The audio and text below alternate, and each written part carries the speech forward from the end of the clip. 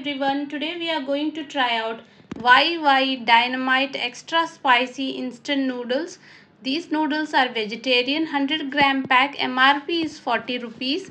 So inside the pack we get the seasoning powder, extra spicy seasoning oil and dried vegetables, and these are the noodles. So the first step is to keep a pan on flame, add 400 ml of water, close with lid and let the water boil on high flame.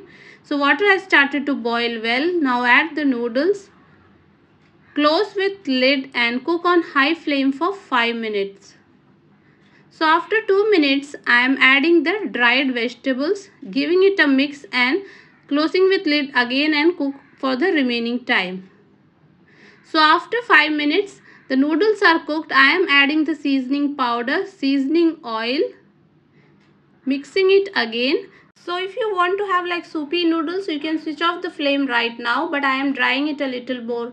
So after 2 minutes, our Wai Wai extra spicy noodles are ready to serve, garnished with few spring onions and red chilies if you want. These noodles are very spicy yet flavorful.